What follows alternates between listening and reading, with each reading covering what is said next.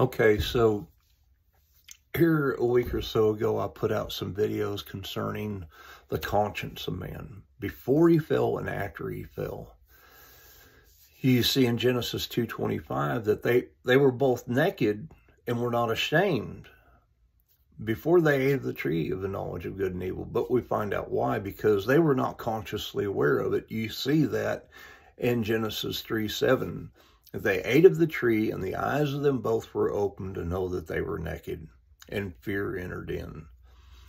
And they covered themselves when they heard the sound of the Lord God walking in the cool of the day in the garden. Okay, and this is what Jesus said, I am come to seek and to save that which was lost. And we got to see what he came to seek and to save.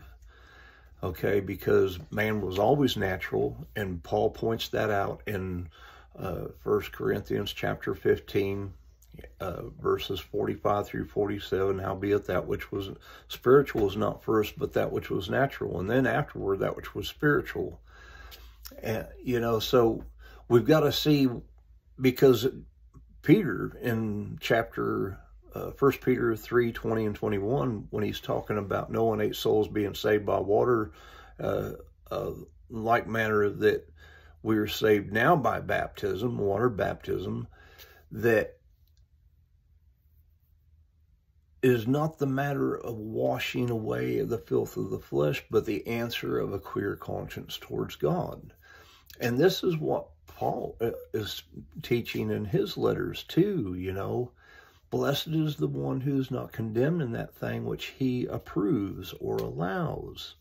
As it's been translated, the Greek actually literally means to approve. And for whatsoever is not of faith is sin. Romans 14:22 and 23. And and he's saying the same thing in 1 Corinthians chapter 8. And we're talking about being strong in faith and weak in faith, depending on how much knowledge of God that we have. Because in Romans chapter 8, he's talking about knowledge concerning idols. We all have knowledge. Knowledge puffs up, but charity edifies. Well, what is he talking about? So let's look at that, because the one who's strong in faith has knowledge that there's only one God. That whatever that little idol is just a piece of wood or whatever, is nothing.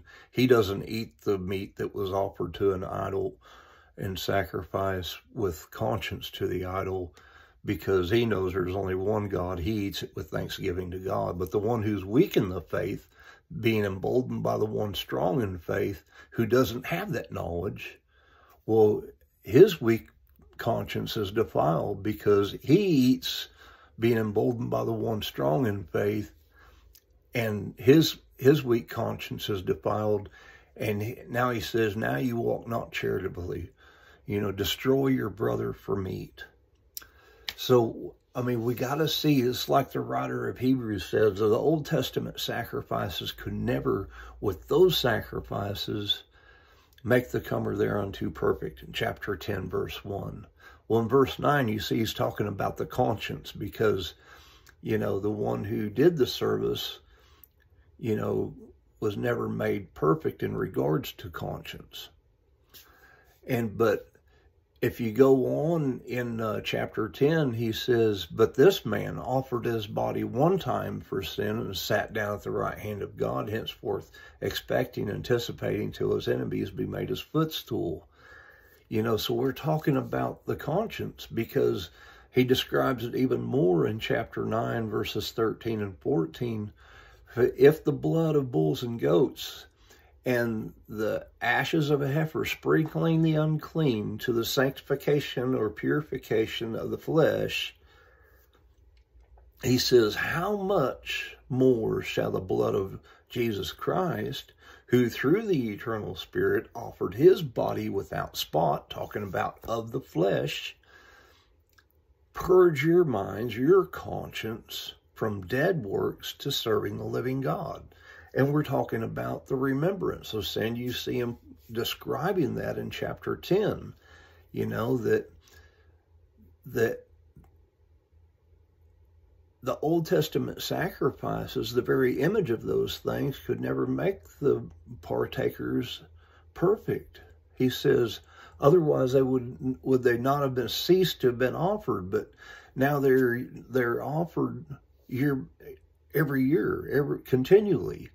He says, because it's not possible that the blood of bulls and goats should take away sin. And that's where he goes on down. He says, but this man, after offering his body one time for sin, has sat down at the right hand of God, waiting and expecting. And so we got to see that we're talking about the conscience of man. And that is what and that is whatsoever is not of faith is sin. Romans 14:23. And not walking outside of our faith. And it has everything to do with the faith, what he was talking about, 2 Corinthians chapter 10, that we walk in the flesh, we don't war according to the flesh. For the weapons of our warfare are mighty through God, talking about the Spirit of God that we were sealed with, to the pulling down of strongholds, the destruction of strongholds, and every lofty thought and imagination lifting itself against the knowledge of God, and bringing into captivity every thought to the obedience of Christ. You know, and talking about the mind of Christ, and having a readiness to punish every disobedience once your obedience is complete. He's talking about coming into that knowledge of the truth that is in Christ. Jesus said, I am the way, the truth, and the life. Jesus is the truth. And this is what Jesus said in John 8:31 and 32. You know, if you are truly my disciples, you will remain in my word, in my sayings, and you will know the truth, and the truth will make you free. The Jews thought he was talking about servitude to man, but he was talking about our spirit and servitude to the flesh, the law of sin that's in our flesh that Paul describes in Romans 7:23, that I see another law in my flesh, in my members, waging war against the law of my mind, bringing it into captivity to the law of sin that's in my flesh. But in Romans 8:1-2, he says, there is therefore now no condemnation to those who are in Christ Jesus, who walk not after the flesh, but after the Spirit. For the law of life that is in the Spirit of Jesus Christ made me free from the law of sin and flesh that was sown into our flesh by the first man, Adam. So we got to understand the conscience being freed from the burden of sin by the sacrifice of Jesus Christ, redeeming us back, purchasing us back out from under sin that we sold under, that he describes in Romans 7:14, for we were fleshly, carnal, sold under sin. So I'm going to leave it at that. Amen. Amen.